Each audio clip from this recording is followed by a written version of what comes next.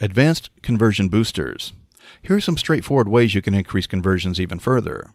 These techniques are being used effectively by some of the world's best marketing specialists because they just flat out work.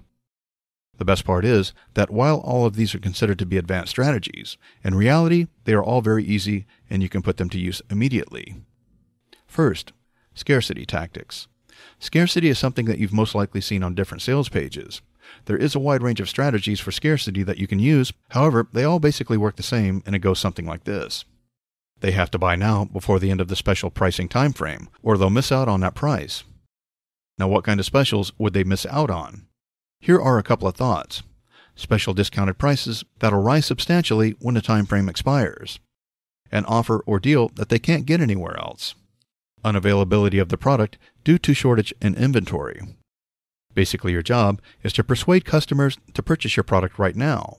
Some customers may leave the website only to come back later and make the purchase, but a majority of visitors that leave your site will never return.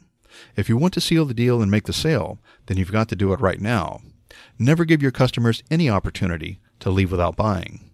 If you need a fast, simple approach to use scarcity on your site, then you can use a countdown timer. If you'd like to see how easy it is to use a countdown timer, you can go to theinternetdrivenlife.com/timer. Scarcity is truly one of the most effective techniques for getting sales because people hate missing out on a deal for something that they really want. People just don't like to pass up an opportunity on any deal. You'll get people to buy any given deal immediately instead of thinking about it. This little trick will increase your conversion rates more than anything else. Next, offer free samples.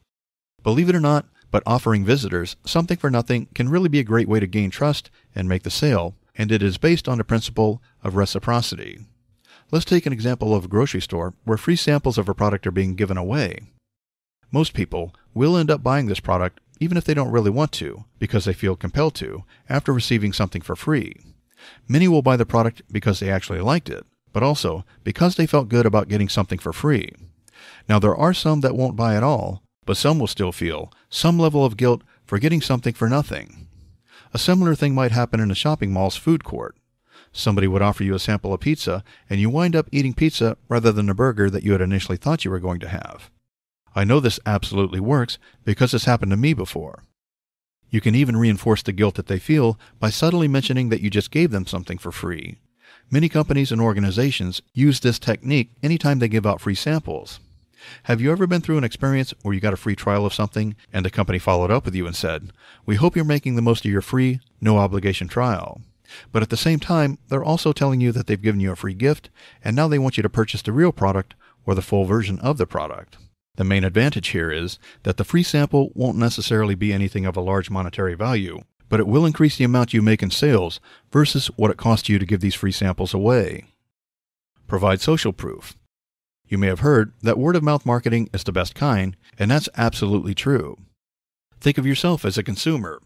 When you buy something, if someone you knew or trusted gave a product a 5-star rating, this is simply because people trust each other a lot more than they trust advertisers or marketers.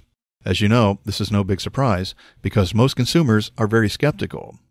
There are different kinds of social proofs that you can use on your website to increase your credibility. Some of these include video testimonials.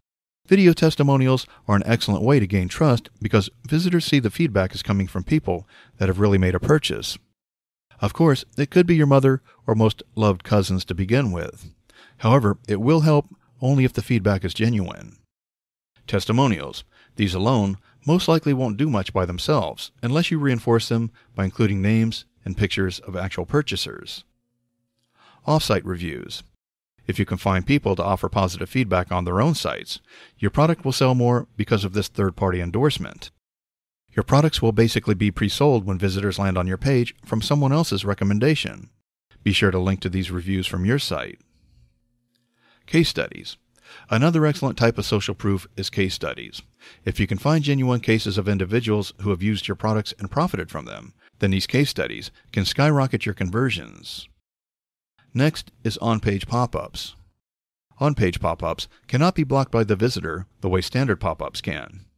Additionally, they work extremely well if they appear to be part of the actual page. The common types that you will see are lightbox pop-ups or slide-up pop-ups. Give a strict one-time offer. A one-time offer display is something you offer on a very restricted basis. It is a type of scarcity strategy which we discussed earlier, yet it is extraordinarily effective as it guarantees you will never see this offer again. If you offer this, make sure you only offer it once so your credibility doesn't take a hit. If they see the same offer again later, they will never believe you again. One-time offers are generally shown to the customer after they make a purchase, and they don't really affect your conversion rates, but they are effective at increasing the sales of other more advanced products or add-on products after the user has purchased your front-end offer. Offer various payment options. Have you ever realized that most online sales pages only offer two of the most common payment options, credit cards and PayPal? With the advancements being made in taking payments online, you can now allow your potential customers various payment options like debit card payments or 3-month deferred payment, etc. If your product is expensive, then you may want to consider a more easy and affordable payment plan to help you increase sales. One of the easiest ways is to break the payment plan into 3 months of deferred payments. For example, many would find it difficult to pay $200 at one time for a tablet, but they would be able to afford it in 3 installments. So you could divide the sales price of your $200 product into a billing plan of $70 for 3 months. And then you would actually earn an extra $10 for the same product just by letting the user pay in installments. Try it and see the increasing conversions for yourself. Know your USP. USP? What does that mean to increasing your conversions? Well, USP stands for Unique Selling Proposition, and your USP is something that will separate you from your competitors in the eyes of your prospective customers. Remember that a USP does not need to be unique to whatever you are selling, and it might already be available in all of your rivals' products.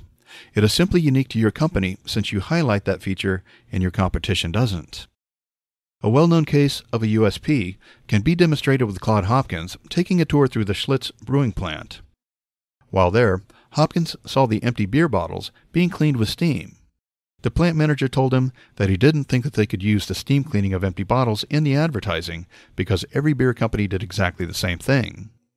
Hopkins understood that the normal consumer had no idea about this part of the process, so he highlighted this information in the Schlitz campaign, and sales skyrocketed. So remember, your USP isn't essentially about being one of a kind. The USP is about telling your client something that's unique about you or your product.